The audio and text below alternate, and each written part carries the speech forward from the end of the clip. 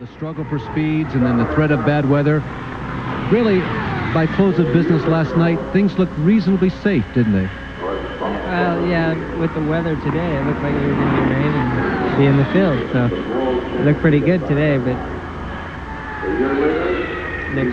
well, it's not over yet, but it's definitely 11:59 p.m. It's not over till it's over, but it could be over for Scott Atchison. There's old Johnny Parsons. Whoa!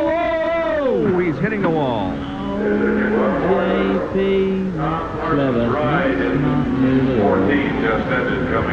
And he keeps it away from contact with the wall once again, but he has damaged the right side of that car, and so Johnny Parsons' attempt to get the car up to qualifying speed is over. Johnny Parsons has bumped the wall, and there you can see that AJ has just been told the news, and he can't be a very happy person at this time.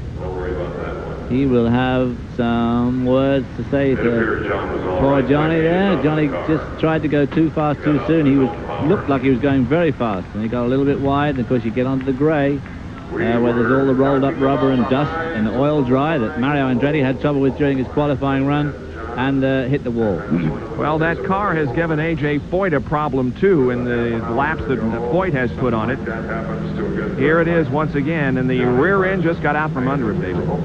The rear end got away. He got it back, but unfortunately he had missed the apex then and was too far up and gave the wall a pretty good clout. And, of course, that's one of the things with these wing cars. They're so susceptible to a little bit of change that you really need to just play yourself in a bit.